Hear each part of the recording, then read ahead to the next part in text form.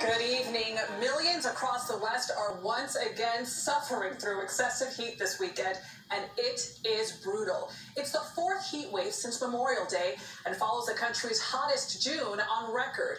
An all-time high temperature could be set in Las Vegas today, and places like Palm Springs, Salt Lake City, and even Glasgow, Montana are feeling temperatures in the triple digits. CBS's Lilia Luciano is beating the heat at the pool in Los Angeles. Lilia, good evening.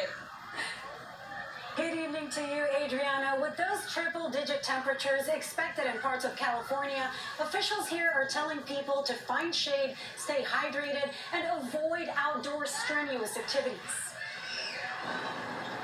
Tonight, a blistering heat wave is scorching the western U.S. The record-breaking temperatures made worse by extreme drought and exploding wildfires. Feels like I'm walking into an oven when I walk outside. Tens of millions are now under heat advisories and warnings.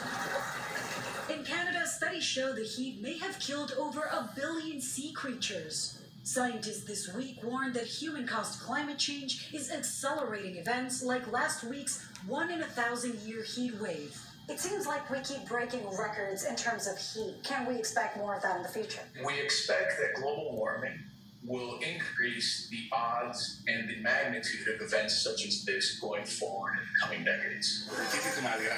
Washington and Oregon have issued new emergency orders to protect farm workers exposed to record temperatures. The heat has killed more than 160 people in the two states.